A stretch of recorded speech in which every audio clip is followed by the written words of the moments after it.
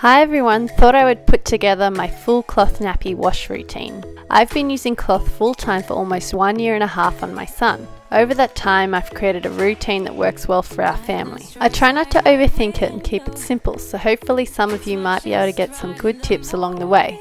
So this is where it all starts, the dry pail, aka the Kmart basket. I wash every second day, and after each time I change my son, I place the soiled nappy straight in here. No rinsing or soaking necessary. You'll see here I already have some nappies in the machine. This is because I ordered some new ones, and when I get new nappies it is best to soak them in cold water for 24 hours before use to boost the absorbency.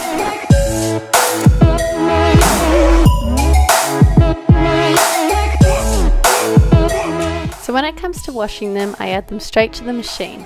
I've added them to the new ones which I've been soaking for about 24 hours. I'll only ever soak nappies when I want to boost the absorbency.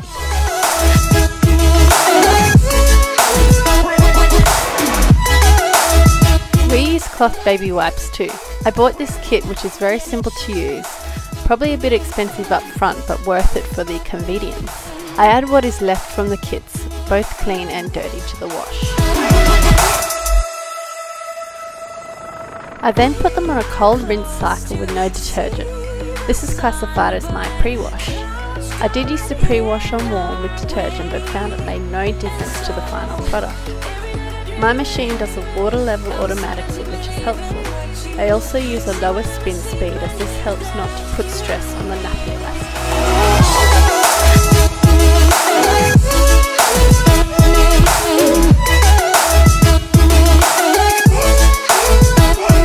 I then rinse out my wipes containers and leave them to dry before filling with fresh wipes. I'll often rinse out the dry pail too and leave him here in my sink to refill throughout the day. When I add a nappy to the dry pail, any solids go straight into the toilet, and I'll pull out the insert from the pocket and add it straight to the dry pail. I'll only ever rinse the cover when it's really dirty.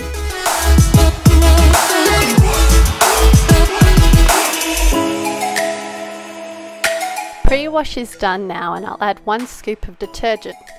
This is my main wash now, so it's a full cycle. This is when I wash in warm water. Again, the spin speed is lower. I can taste your words. I can taste your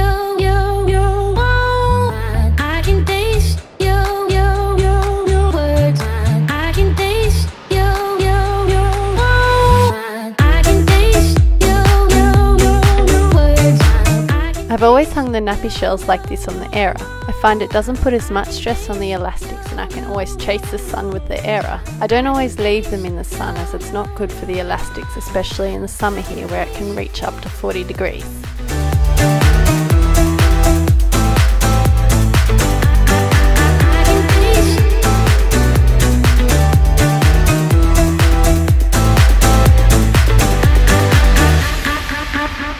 I then hang our inserts and wipes on our main line in full sun.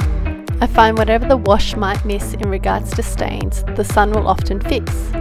Sunlight is a natural bleaching agent and helps to reduce any bacteria that might still be lingering.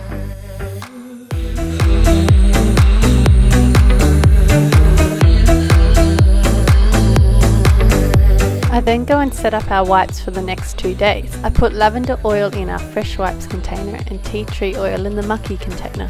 Fill to the marker with water and then soak the wipes and leave them.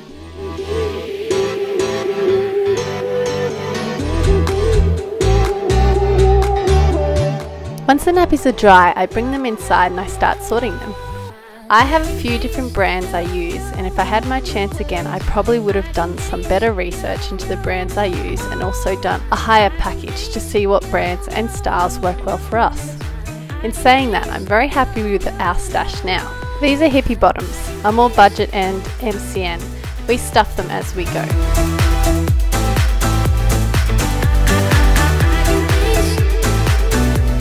These are baby behinds. A higher end MCN, probably one of my personal favourite. Easy to use, absorbent, cute prints, great fit. I fold the insert into thirds and stuff it into the pocket.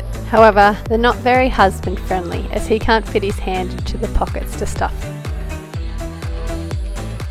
These are Seedling Baby, one of my other favourites. I originally bought cheaper cloth nappies, but over time have bought more inserts, so in hindsight have ended up costing close to the price of a good quality cloth nappy. However, I still find ways to use my cheaper branded nappies. So that is it really.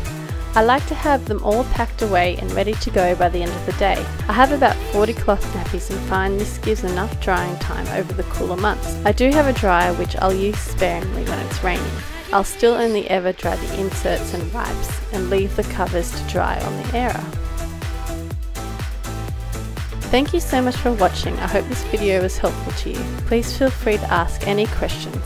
Bye!